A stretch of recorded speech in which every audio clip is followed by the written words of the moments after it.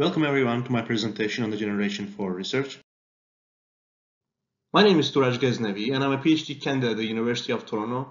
Through my research, I studied the chemistry of high-temperature molten chloride salts and corrosion behavior of alloys in these media, leading to insights to study material performance in molten salt reactors. In molten salt reactors, the technique of chloride or fluoride salts are used as a coolant. They have advantage of passive safety and higher efficiency. However, new alloys must be developed, and their corrosion behavior merits special attention at the fundamental level. In the field of molten salt corrosion, selective dissolution of alloying elements is mostly discussed in terms of one-dimensional diffusion of active element from the bulk to the surface, which necessarily involves lattice diffusion of metals. Chromium at the surface oxidizes, and at higher temperature, chromium migrates from the interior to the surface and corrosion continues, leaves behind vacancies which coalesce and forms subsurface voids. In my research, I have built a novel electrochemical cell for molten salt system and have developed a reliable reference electrode for eutectic molten chloride salt. I have studied corrosion behavior of modular and nonlinear alloy in these media by electrochemical and advanced characterization techniques. Salt retains moisture even at very high temperatures. Moisture must be removed, otherwise it will dominate apparent corrosion response. I have developed a process to minimize moisture content and have achieved in situ measurement of remaining moisture content electrochemically. I have studied fundamentals of alloying effect and investigated critical alloy composition through study of iron, chromium, nickel module alloys that I made with cold crucible induction leviation melter. The operative mass transport in the alloying is diffusion of more noble element at the solid and electrolyte interface. The parting limit is minimum content of less noble element, below which the dealloying is prevented by passive layer of more noble element.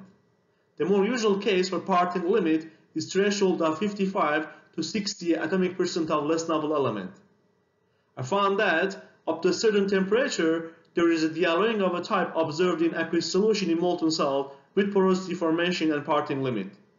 The threshold for electrolyte dissolution of a less noble element in molten salt dropped by several percent compared with the aqueous solution. This is due to the very fast surface diffusion of more noble element in molten chloride salt. The alloyed layer was purely nickel, with residual amount of iron and chromium at the ligament core. Correspondingly, the porosity was coarse and shows secondary corrosion through the ligament cores. Indeed, there is a parting limit for molten salts. At 68 atomic percent of nickel, there is only grain boundary attack and no porosity. Dealloying does appear at certain conditions, but is very superficial.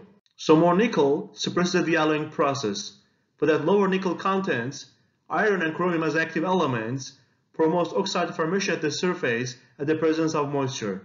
Similar pattern observed in ternary alloys. At lower nickel content, dealloying propagates below an oxide layer of iron and chromium. So to some extent there is a balance, masking underlying dependency of dealloying on nickel content.